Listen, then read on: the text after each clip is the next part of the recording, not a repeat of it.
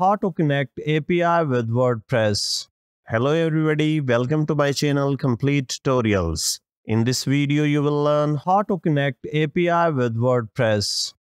In the left-hand sidebar of WordPress dashboard, click on Plugins and then click on Add New.